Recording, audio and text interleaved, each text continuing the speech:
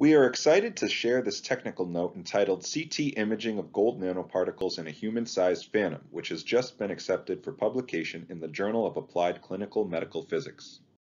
Iodine is the most commonly administered intravenous contrast agent used today for highlighting specific organs, blood vessels, and tissue types. Iodine-based contrast agents can greatly improve diagnostic accuracy in CT, and they allow for producing beautiful images like those shown here. The image on the left shows a stent placed around an abdominal aortic aneurysm. The image on the right shows contrast in various blood vessels and organs throughout the chest and abdomen. These images would simply not have been possible without iodine-based contrast agents.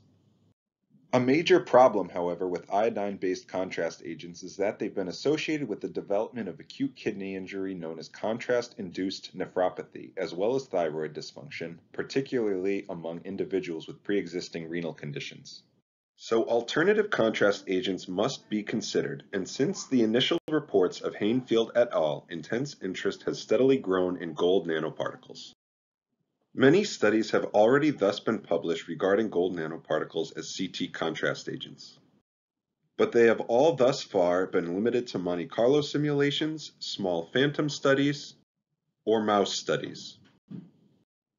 The goals of our study are to 1. Image AUNPs in a human-sized phantom with a clinical MDCT scanner, 2. Determine the KVP setting which yields the maximum contrast and contrast to noise ratio, and 3. Determine the AUNP concentration required for visualization in an average-sized patient under typical diagnostic imaging conditions. Gold nanoparticles were imaged in the GAMX RMI 467 electron density phantom, which has a diameter of 33 centimeters and a Siemens Somatom definition AS+. The observed image contrast was generally so extreme in the high concentration regime that the typical 12-bit dynamic range of 4096 was exceeded at 150 milligrams AU per ml.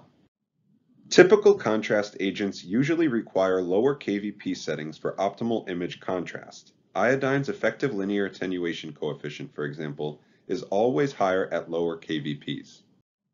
Because of iodine's 33 keVK edge, this relationship is true despite whether imaging in air or in tissue. Gold's 80.7 keVK edge, on the other hand, causes the relationship between the effective linear attenuation coefficient and KVP to switch at a given depth in tissue, a very interesting phenomenon. All dose-normalized CNRs for concentrations less than about 0.2 milligrams AU per ml were below 0.5. Since the Rose criterion states that a CNR of 3 to 5 is required for a concentration to be visually detectable to an observer, these experiments were successful in establishing a lower limit for visible AUNP concentrations. By interpolating between the high and low concentration regime experiments, we provide a range of 0.3 to 1.4 milligrams AU per ml as the required minimum concentration for imaging in humans. Our first conclusion is that 0.3 to 1.4 milligrams AU per ml is required for human visualization in 1 millimeter images at a typical diagnostic CTDI vol of 23.6 milligray. Our second conclusion is that scanners capable of reconstructing images with extended Hounsfield scales are required for distinguishing any contrast differences above 150 milligrams AU per ml. And our third conclusion is that AUNPs result in optimal image contrast at 120 kVp in a human-sized phantom due to Gold's 80.7 keVK edge and the attenuation of X-rays by tissue.